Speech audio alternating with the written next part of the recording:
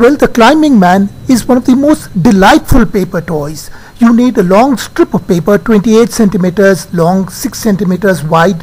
Fold this long strip first into half and then into a quarter.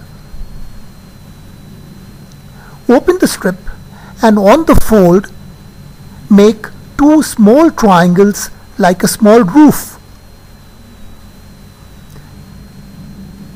Now lift the right triangle, open it up and squash it inside, tuck it inside.